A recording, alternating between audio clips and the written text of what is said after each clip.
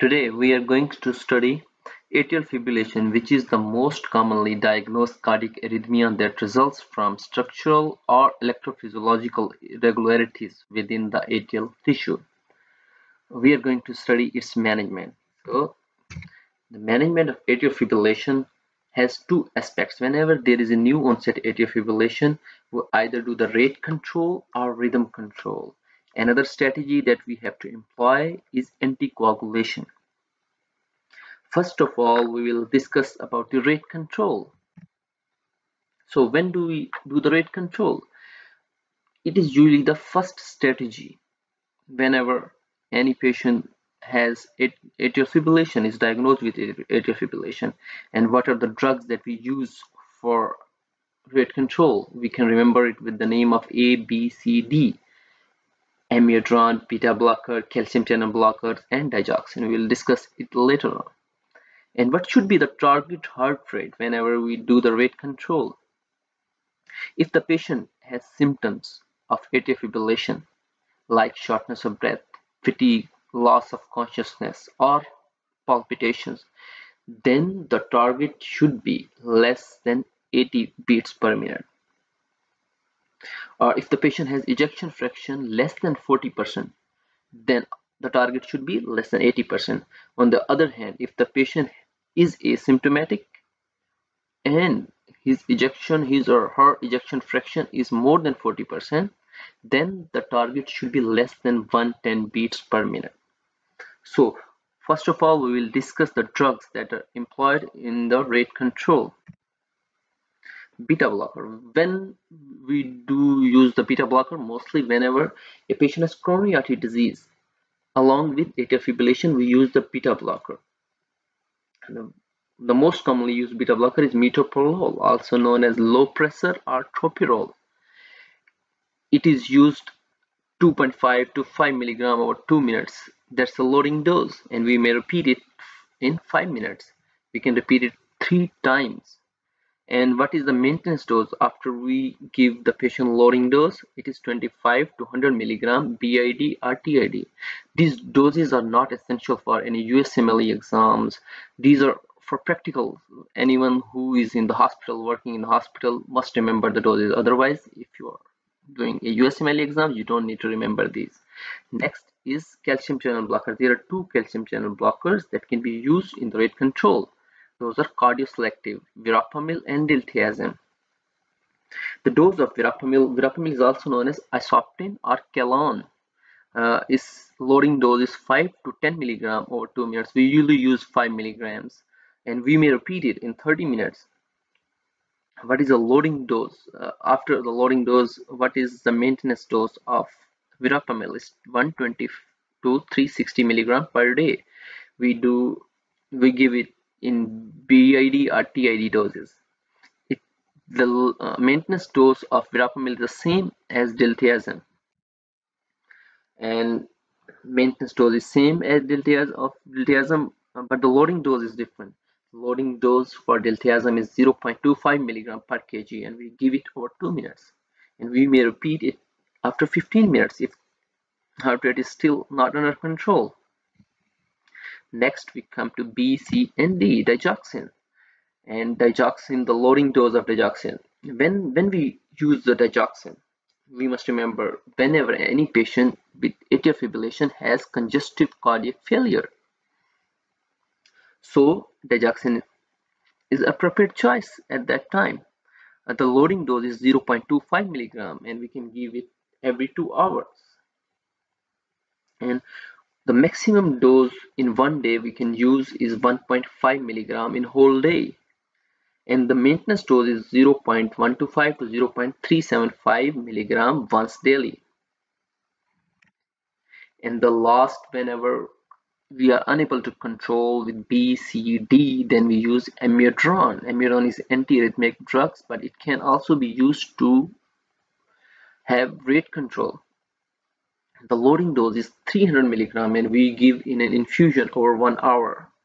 And the maintenance dose is 1 milligram per kg per hour. That's almost 10 to 50 milligram per hour, and we give for 24 hours. So If the patient has any coronary artery disease, we prefer beta blocker. If the patient has COPD, then we prefer calcium channel blockers, either verapamil or RYHTHM. And if the patient has concomitant congestive cardiac failure, then we prefer digoxin. And amiodarone is used in the end. Now, next comes the rhythm control. When we employ the rhythm control, when there are symptoms despite the use of rate control medications A, B, C, D, or there is failure of those medications. Another indication is when there is tachycardia induced cardiomyopathy, then we have to do the rhythm control. So what are the drugs that we use for rhythm control? We use class 3 antiarrhythmic drugs. We can remember it with the mnemonic of AIDS, AIDS. A for amiodarone, I for ibutylide, D for dofetilide, and another D, doranodrone, and sotalol. So AIDS, class 3 antiarrhythmic drugs. First of all, we will discuss A, amiodarone. We already discussed its dose, 300 milligram or 1 hour, and then we give 10 to 15 milligram per hour for 24 hours to convert the patient into sinus rhythm. And then the maintenance dose is 200 to 300 milligram once daily. The next drug is ibutylide.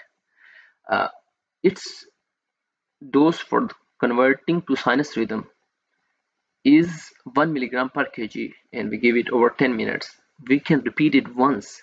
There is no maintenance dose for ibutylide. Next is D, dofetilide. Its loading and maintenance dose is same, 500 microgram. It's not milligram, it's microgram. BID is given orally. This is an oral medication.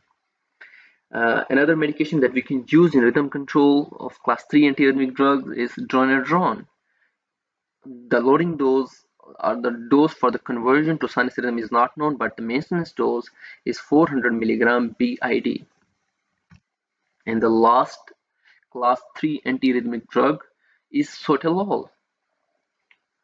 Sotalol is also a beta blocker, and its loading dose is also unknown, but its maintenance dose is 80 to 160 milligram BID. It's also a oral medication. Another class that we can use for rhythm control in atrial fibrillation is class 1C antiarrhythmic drugs. There are two drugs that need to be mentioned, flecainide and propafenone, and these are the dosages of those drugs. So if you want to remember, you can see it from here. So first, we have to summarize. Whenever there is new onset atrial fibrillation, we either do the rate control or the rhythm control.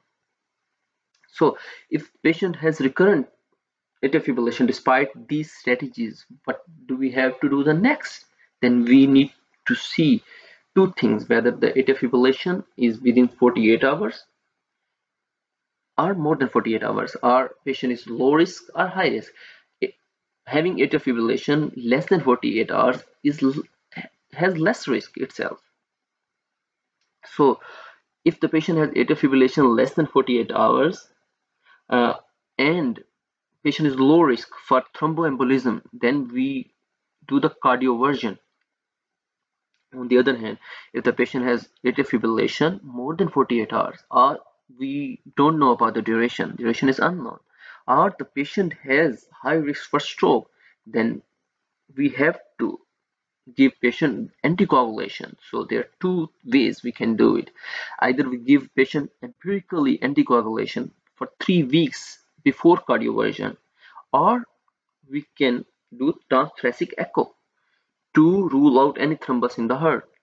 If the patient has thrombus in the heart, then we can go for empiric anticoagulation. But on the other hand, if patient doesn't have any thrombi or within the left atrium, then we can directly go to the cardioversion. And because this is a high risk for thromboembolic phenomena, so after the cardioversion is done, we give a 4 weeks of anticoagulation to every patient who has more than 48 hours or unknown duration of atrial fibrillation or high risk patients. We give 4 weeks of anticoagulation. So next, and all the patients who are who have atrial fibrillation must be anticoagulated based on their CHAD-VASc score. So what does the CHAD-VASc score stands for? C stands for congestive cardiac failure, H for hypertension, A for age more than 75, it gives you 2 points, and D for diabetes, S for stroke, TIA thromboembolism, and V for vascular disease like MI, peripheral arterial disease, and A for age again, but age is less here, 65 to 74, it gives you 1 point. And last is sex category, so females have 1 point. So how do we proceed after we calculate the CHAD-VASc score? So if the CHAD-VASc score is 0, we don't need any treatment. And if the CHAD-VASc score is 1, we either give patient aspirin or anticoagulation. And if the patient has CHAD-VASc score of 2 or more, then there is no option other than anticoagulation. So then we divide the patients in 2 categories, whether the patient has valvular atrial fibrillation or non-valvular atrial fibrillation. The valvular causes of atrial fibrillation are rheumatic heart disease, any patient with valve prosthesis or repair. Then in these cases, we have no choice other than warfarin or coumadin, and the INR should be between 2 to 3. On the other hand, if the patient have non-valvular atrial fibrillation, like other causes of atrial fibrillation, hyperthyroidism and other causes, then we give warfarin or novel oral anticoagulants. So we have 2 choices there. So what are those novel oral anticoagulants? There are 2 categories of those novel oral anticoagulants, also known as NOACs. First is direct thrombin inhibitor, also known as dabigatran. Its dose is 150 mg BID. And there are 3 drugs. Those are factor 10 inhibitor, 10 inhibitor or 10A bands, rivaroxaban, apixaban, endoxaban. So these seems to be 10A bands or 10 inhibitors. So the dose of rivaroxaban is 20 mg once daily, and apixaban is given 5 mg twice a day, and endoxaban is 60 mg once daily. So there is one thing to remember. Whenever the creatinine clearance is less than 50, then we need to halve the doses of all these drugs, direct thrombin inhibitors and 10 inhibitors. So the dabigatran would be 75 mg, rivaroxaban will be 15, apixaban 2.5, and endoxaban 30 mg. And there is only dabigatran who can be reversed if it has toxicity. It can be reversed with a drug known as Prexbind.